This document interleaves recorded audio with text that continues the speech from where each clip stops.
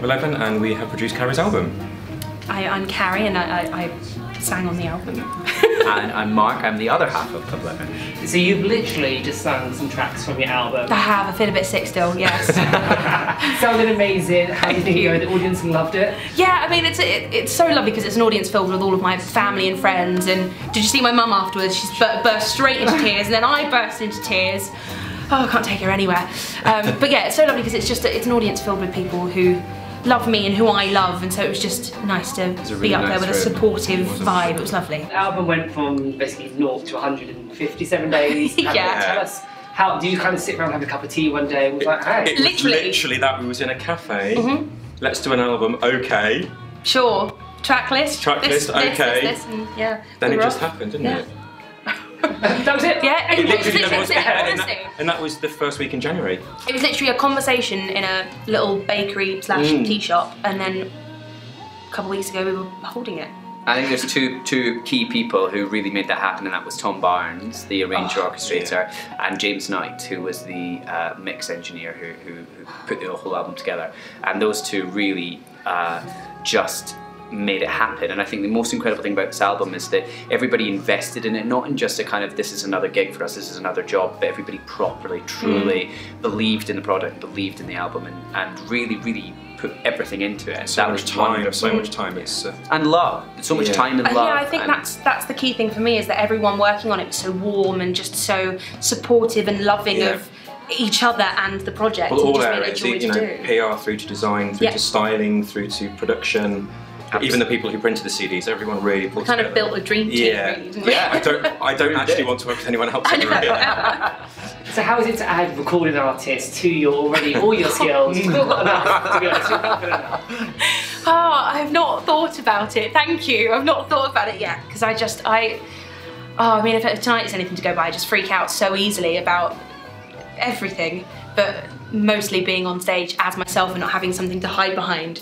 So I'm just trying desperately not to think about it until suddenly it's all on top of me this weekend. Just tell me a bit more about Club 11. How did that happen and what is it you guys do? Yeah, take the heat off me. Come on, guys. Come on, guys. Well, I guess Club 11 started about 2.5 years ago. A complete accident, really, wasn't it? It was. So Shoshana Bean wanted to come to London to do a concert, but had no one to produce her. I've known her for a while. And it was like, should we do it? Mark, do you want to do it? Yeah, let's do it. And we've done 50 concerts since then. And we've got some big ones coming up. I think it's been a bit crazy. It's been a really crazy 2.5 years, and I think the key thing about what we've done is surrounded ourselves with people who we trust and who we respect, and really learned the industry and learned kind of how to do it. We cut our teeth mainly at the Hippodrome. Most of the shows we produced have been there, and now we're moving to the Cadogan.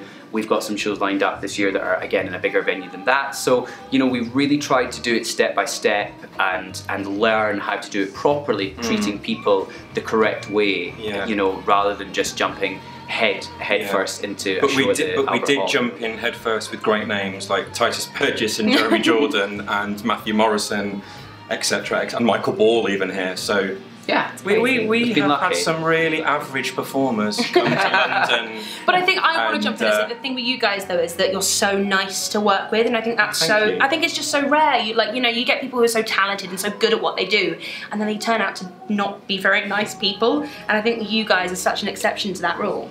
Like, I love you guys and I love working with you guys. Look, he's gonna cry again. Twice this week. I know we've broken him a little bit. You said you've got some other big people coming up. We have. We've got Megan Hilty in June, which is only about 8 weeks away, which we're thrilled about. We have the first outing of the Light Princess since it's run at the National, with Rosie and Hadley, which is I'm so excited about. Yeah, of course you can see that. So excited about that. And then the lady who started it all. The lady who started it. We're bringing Shoshana Bean back with a 18-piece jazz band. Casual. And then we have 2 other very big ones which we're going to announce in the next few weeks. Yeah. Very, very big. Cryptic. It's me again. We can't get rid of her now. Yeah, we can't. Where can we find your album? These guys are better off doing that. Everything is gone out of my head. Yeah, When the Curtain Falls. www.whenthecurtainfalls.co.uk. Everything is on there. The book, the album, the concert tickets, the track list, Carrie's photos, everything is on there. The outfits you wore tonight. Yeah. No, that actually will be on there eventually. He's working on it, guys. He's working on it. Okay.